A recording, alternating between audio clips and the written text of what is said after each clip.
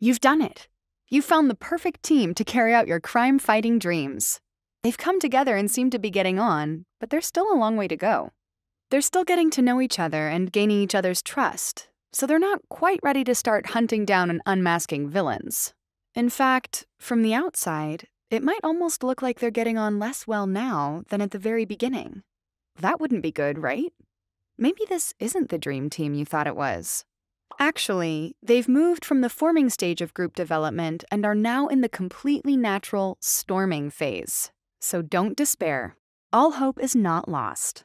This is just the second stage they need to go through to be the high-performing team they're destined to be. And it's important that you carry on managing this in the right way to help them work through this stage successfully. This course will show you how.